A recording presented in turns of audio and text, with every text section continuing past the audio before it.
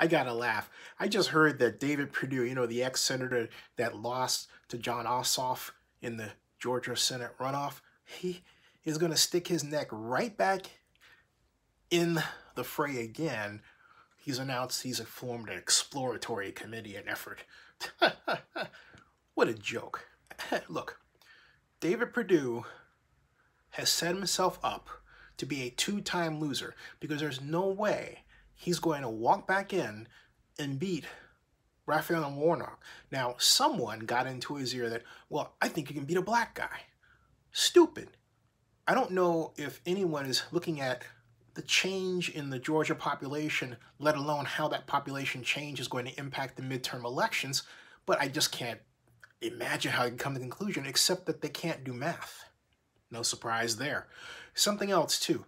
David Perdue, if you take a look at the committees that he's activated, have the same names that got him into trouble before, like Trump and Ted Cruz, among others, or excuse me, Cruz. I'll have more about those and the problems there in my next vlog on this. But getting back to the main news, David Perdue is under the crazy, that's why I was saying crazy idea that he can simply announce he's running for Senate again and everyone's going to be happy.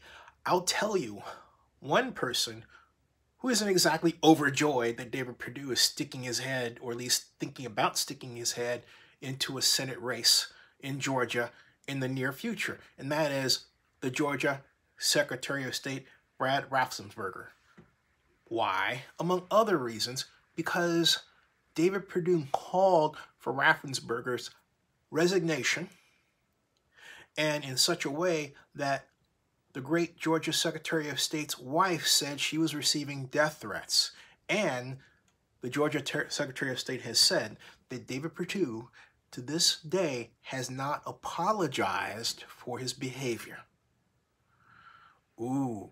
So David Perdue is actually going to run for Senate under those conditions where he doesn't even have the Georgia Secretary of State on his side?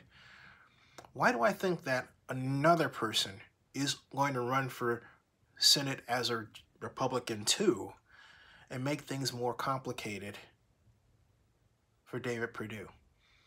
Sit it out, Dave. You're going to lose. Forget it.